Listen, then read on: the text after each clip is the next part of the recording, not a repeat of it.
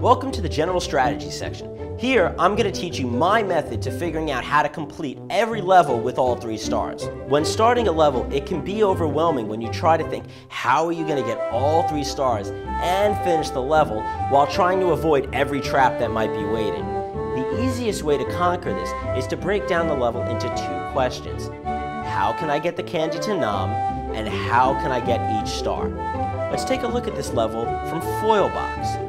First thing we should do is figure out how to get the candy to Nam. Since he is on top and the candy is in a bubble, we are going to have to float up to him. So let's first cut the rope underneath and float up. Now we have to position ourselves underneath Nam so we can float into his mouth. To do that, let's cut the rope on the left and swing over to the star that is directly underneath him. Once we are here, we can cut the bottom rope and just float up to complete the level. Even though we happen to get a star there, that was not our focus. We only wanted to get to Nam. Now that we know how to end the level, let's figure out how to get all 3 stars. What I like to do is what we might call a building strategy, where I try to get each star individually, starting with the easiest star, and then build on that to get the remaining 2 stars. Let's start the same by floating up. The easiest star is now located on our left. We can grab it by cutting the right rope. Now that we have the first star, let's build on that and move towards the second one. Conveniently, it's located directly below us. So all we need to do is pop the bubble and fall down to it. Once we've gotten the second star, we realize that there is a bubble just to the right of us, directly underneath the final star and directly under Nam. In order to get to that, let's backtrack to the moment just before we got the second star and cut the bottom rope immediately before we pop the bubble.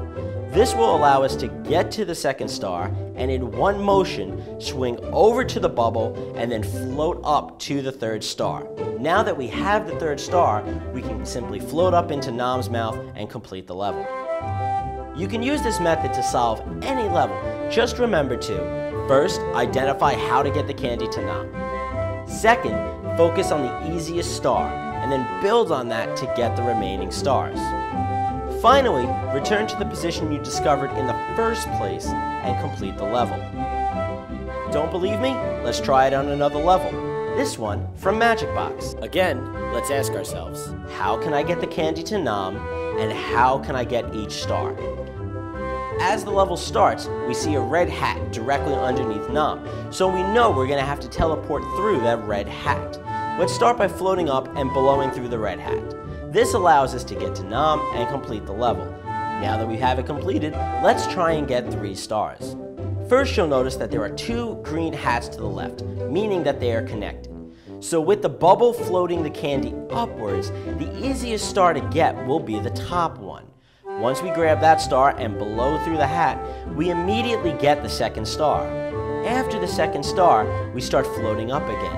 And what do you know? We're in position to grab the third star and blow into the red hat just like we did during step 1. If you follow this method, you will be able to finish every level and cut the rope.